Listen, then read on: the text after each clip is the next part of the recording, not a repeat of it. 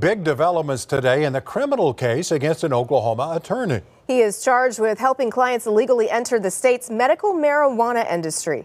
News 4's Caitlin Ogle just spoke with the state attorney general who just took over the investigation. Caitlin? Well, AG Gittner Drummond says he's making an example out of this case and says those involved in similar crimes need to get out of Oklahoma.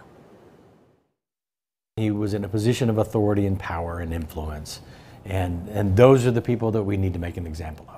Oklahoma Attorney General Gittner Drummond now taking over prosecution in the case of attorney Matt Stacy. He was indicted last year by a multi-county grand jury and charged in Garvin County. Court documents say he helped international criminal organizations supply the black market with marijuana by illegally getting them into the medical marijuana business in Oklahoma. His impact on the state of Oklahoma is remarkable.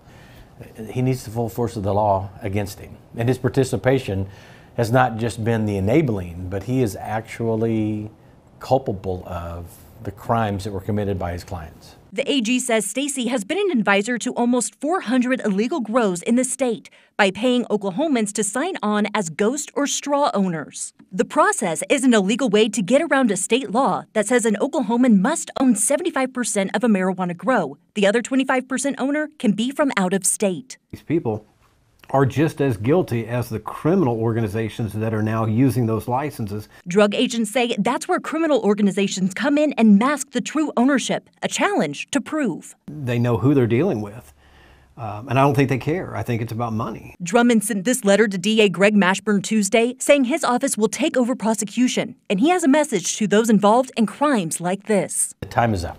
Get out of our state, because this attorney general is going to use his best efforts for the next 203 weeks to set a standard. Stacy, who is still practicing law, is also in the Oklahoma National Guard. He was appointed by the governor to help with the COVID-19 surge plan, and he was once hired by the health department as a private contractor. Now, in a statement, Stacy's attorney says the rules for medical marijuana businesses are not always clear, and when they ask for help, they don't always get a response. He says, quote, "We have been and will continue to be transparent in all our interactions with Oklahoma's medical marijuana regulatory agencies." Caitlin, thank you.